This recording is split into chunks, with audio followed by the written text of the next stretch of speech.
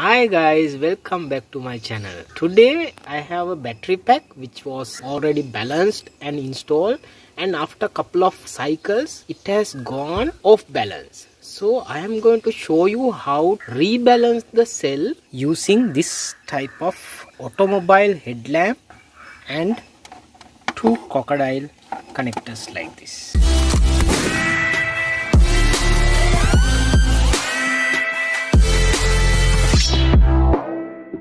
This is how it looks like. So as you can see, cell number 16 is 3.38 while most of the other cells are around 3.33. So I will first connect the headlamp to cell number 16. It is discharging at 1.72 amps. Cell number 16 dropped to 3.36. Now as you can see, cell number 14, 15 and 16 are almost similar voltage range. So I am going to connect the lamp to all these three cells together.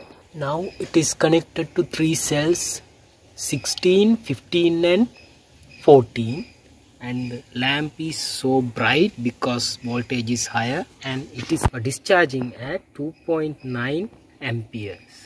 Now I am going to discharge cell number 456, which is 0.37 range. So let's connect and discharge to 0.33. Okay, only one last cell is remaining, that is cell number 10. Once it is balanced, difference voltage will drop to less than 5 millivolt, so that we can assume the entire pack is fully balanced.